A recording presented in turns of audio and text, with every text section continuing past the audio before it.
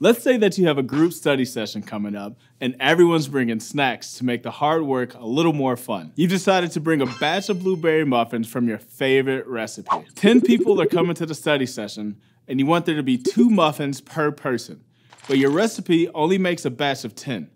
You need to double it to end up with the right amount of muffins at the end. But you can't just add more flour or butter or eggs at random. That's because the proportions of ingredients matter. The ratio of eggs to flour to sugar is what makes the difference between a light, fluffy muffin and a dense, chewy lump. In chemistry, we treat changes to the amounts we need in a reaction the same way we would in a recipe. And this method is called stoichiometry. We'll cover this subject as well as bake some muffins in today's episode. Hi, I'm Will Komar and welcome back to Study Hall Chemistry, presented by Arizona State University and Crash Course. Let's dive in.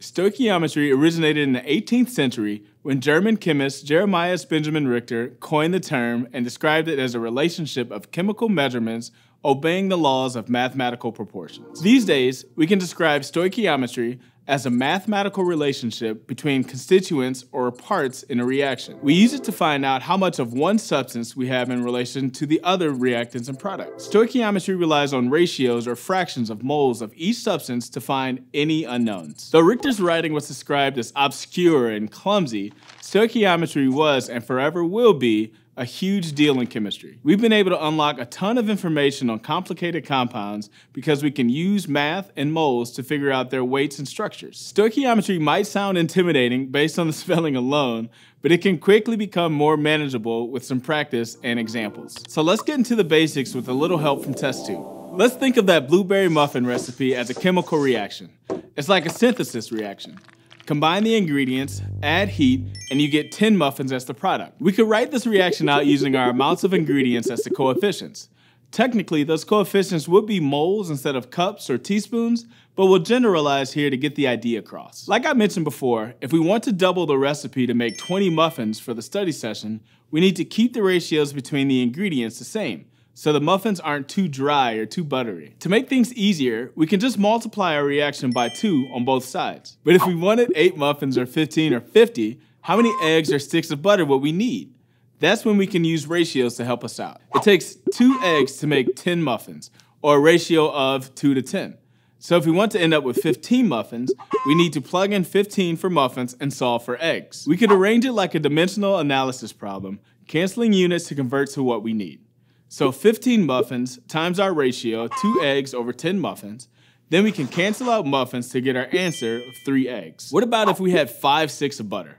Again, it's all about maintaining the ingredient ratio from the original reaction, 1 stick of butter to 10 muffins. So we can multiply 5 sticks by 10 muffins over 1 stick. Our sticks of butter cancel out, and we find out we can make 50 muffins. Yum! Whether we're making blueberry muffins or bromine pentafluoride, preserving the ratios between measurements in a reaction is important. We can't increase or decrease only one ingredient. If something changes, everything needs to. Of course, as with any kind of cooking or chemistry, sometimes things don't go according to plan. Let's say that while you're setting up to bake 20 muffins, your cat Stella jumps on the counter, knocks 2 of your 4 eggs to the ground. Eggs would then become our limiting reactant, the ingredient that determines how much product can be formed. In other words, this is the reactant that will get used up first in the reaction, and once it's gone, we can't make any more muffins. All our other ingredients here would then be excess reactants. This means we have more of these than necessary in order to complete a full reaction with the limiting reactant. To put this another way, we'll have a lot of leftover ingredients we can't use because there aren't enough eggs. So let's pretend that we can grab 2 replacement eggs from the fridge, and now we have enough for a real double batch of muffins again. We sneak the batter into the oven before Stella can interfere. But as the baked muffins are cooling, Stella gets revenge by snatching one for herself. We couldn't have predicted that she'd misbehave, but it still changed our final product. Likewise, in chemistry, factors outside our control can influence how much of a product is actually generated in a reaction. The amount we expect to generate, or the theoretical yield, isn't always what we get. The amount that's really produced is called the actual yield. In this case, our theoretical yield of muffins is 20. Our actual yield, if Stella steals one, would then be 19. Okay, To get away from muffin talk before it makes us all hungry, let's try an actual stoichiometry example.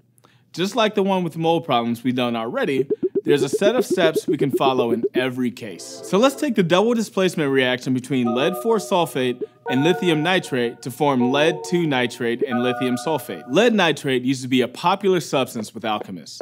They even called it plum dulcis because it apparently had a sweet flavor. But I'll stick with eating baked goods and not heavy metals. Anyway, we want to find out how many grams of lithium nitrate we need to produce 251 grams of lithium sulfate. Our first step is, as usual, to list out our givens. We know we have to end up with 251 grams of lithium sulfate. We also know the molar mass of lithium sulfate from the periodic table at 110 grams per mole. Second, we need to take our grams of lithium sulfate and convert them to moles using the compound's molar mass, just like we've done with mold and mass problems in previous episodes. So we'd write out 251 grams of lithium sulfate times the molar mass of lithium sulfate. We need to flip the fractions so that we've got the moles on top, since that's the units we need to convert to. Our grams will cancel out when we multiply our terms. Step 3 is our most important one. It's where we convert from moles of our given substance to moles of the substance we're trying to find, using something called the mole ratio. It represents the coefficients in a balanced chemical reaction and works as a conversion factor. We can look at any of the compounds in a reaction and use a mole ratio to find out how much there is in terms of another. It just depends on what we have and what we're asked to find. In our example, the mole ratio would be a ratio between the number of moles of given lithium sulfate and the number of moles of lithium nitrate. To find the ratio, we need to look at our balanced chemical reaction. This would be a great time to double check that a reaction is, in fact, balanced.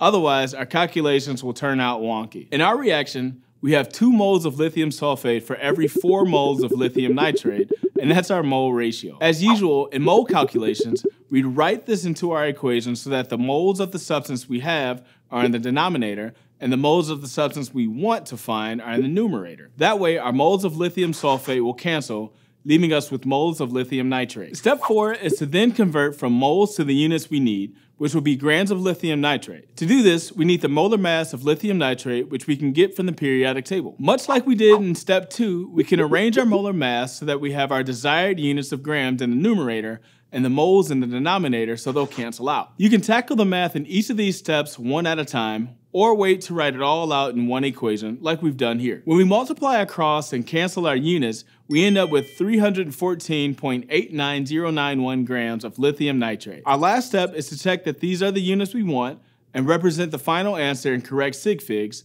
which in this case would be 3.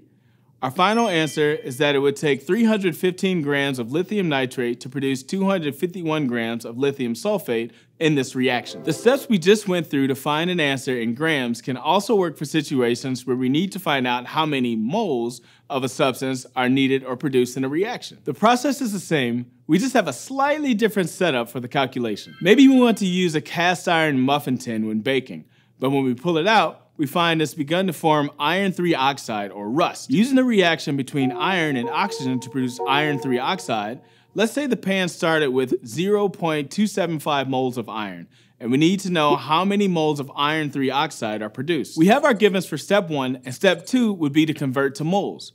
But we can actually skip that this time since we're already in moles. We can go straight to step 3, multiplying 0.275 moles of iron by our mole ratio. Looking at the coefficients in this reaction, we have a ratio of 4 moles of iron for every 2 moles of iron 3 oxide. In our calculation, we'll put the 4 moles of iron in the denominator so iron will cancel, and we'll get an answer in moles of iron 3 oxide. We can skip step 4, converting from moles to our desired units, because again, we're already in moles. Very convenient. And when we multiply across our conversion, our result is 0.1375 moles of iron 3 oxide. The last thing we need to do is round to the proper sig figs, so we end up with 0.138 moles as our final answer. Determining how much of a substance we need to complete a reaction and knowing how much of something we'll produce can be helpful in many different situations. Stoichiometry allows us to plan experiments with accuracy and ensure we have enough of a chemical to get the amount of product needed, like we'd adjust a recipe to the number of muffins we want to have. Next time, we'll talk more about real-life applications of stoichiometry and where it's used. We'll also do some more complicated problems and go into more detail on theoretical and actual yields. Thanks for watching Study Hall Chemistry, which is produced by Arizona State University and the Crash Course team at Complexly. If you like this video and want to keep learning with us here in Study Hall, be sure to subscribe. You can learn more about ASU and the videos produced by Crash Course in the links in the description. See y'all next time.